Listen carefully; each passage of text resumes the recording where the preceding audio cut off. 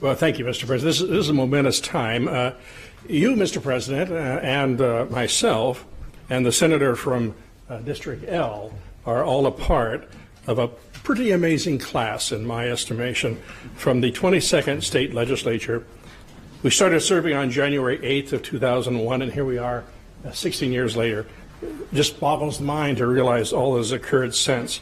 I ask your permission, Mr. President, to read the 10 names of those members. And I would say that the really remarkable thing is that there were 10 of us out of 40 on the other side. We were 1/4 of the other side. And if we knew then what we know now, we would have run the place. But we didn't. Maybe that's fortunate. We didn't know. But we have run the place since then, so I do appreciate that has happened. So those names alphabetically, Mr. President, are all elected at the same time: Mike Chenault, Harry Crawford, Hugh Bud Fate, Gretchen Guess, Ken Lancaster, Liesl McGuire, Kevin Meyer, Drew Scalzi, Gary Stevens, and Peggy Wilson. And then, Mr. President, there were 4. Only 4 of us left, 3 of us and the Speaker of the House. There have been deaths, which is one of the shocking things. My good friend and yours, Drew Scalzi, passed away. There have been retirements, and frankly, some of those 10 were simply not reelected when they decided to run.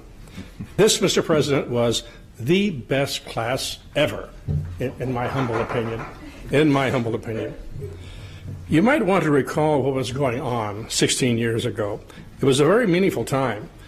Shortly after we were elected, on September 11, hijackers took over control of 4 airliners. They crashed into the World Trade Center and the Pentagon, and then the heroic story of the plane that had passenger resistance and then crashed in a field in Pennsylvania. 3,000 people died, of course, in that. Another issue that happened at the same time, Wikipedia began. Can you imagine life without Wikipedia? 16 years ago. The euro became the official currency of the European Union.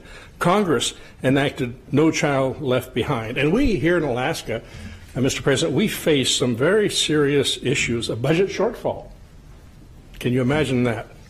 Due to decline in North Slope oil production. In our first year, there were attempts, Mr. President, to reinstate an income tax.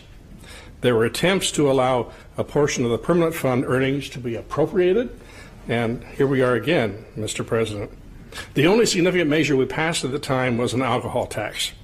We had big battles here over wastewater discharge from cruise ships. We created the Office of Victims' Rights. We made changes to the state's retirement system. Can you imagine all that happened in that first year? That was just the first of our 16 years together. So, Mr. President, this may take a while to get through all 16 years. Okay, I'll spare you. I'll skip the next 15. But, Mr. President, we, in a very real sense, are a family. We were together at that time, at the beginning, a 4-month session, and then later 3-month session, and sometimes 5-month sessions as we went into special sessions. If you add up all the months we've served together, it's been about 6 years nonstop, 6 years together. There are shorter prison sentences for capital crimes, Mr. President. I think of my time with the senator, of our time serving together, and of her son, Grayson, remarkable young man. And we knew him from when he first arrived on the scene as a tiny baby and up until now. And I remember one instance, I was in my office on the first floor right across the hall from the senator's office, and there was an enormous racket outside, people running up and down the hall screaming and hollering, and just all sorts of racket going on. I stepped out there and found that it was only Grayson who was in the hallway. And as a grandfather, I sort of walked up to him and I said, go to your room. And he hung his head and he walked into the senator's office. So we've known him all this time and have loved that experience. I don't know how to say this next part, so I'll just blurt it out, Mr. President. I've known and liked the senator's husbands throughout the last 16 years. Obviously, I like them better than she did. And I truly apologize. I truly apologize for bringing up that issue. Still, Mr. President, we are a family. We are a family. with the ups and downs of a family, with the good times and the bad times. Have I mentioned the senator's wonderful sense of humor?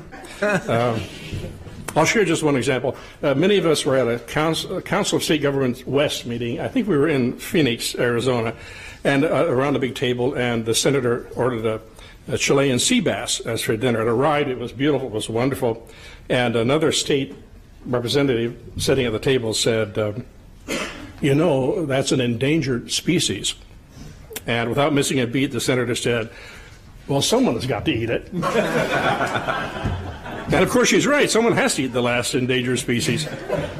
Let's talk briefly about the annual skits. I do want to comment on that because, you know, the senator lived such a big life, a full life, a dramatic life, no question about it, which means that she was often the target of the skits, which meant that the rest of us were often ignored.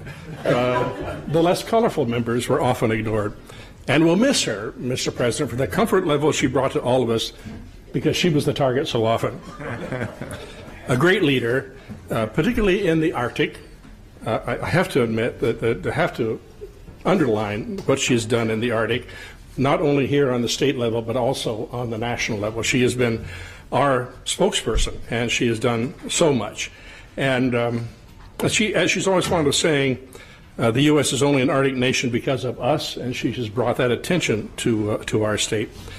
I honestly think her work is not done in that area, and we can expect her to provide needed leadership in the future on the Arctic somehow, and in some way. I know she will do that.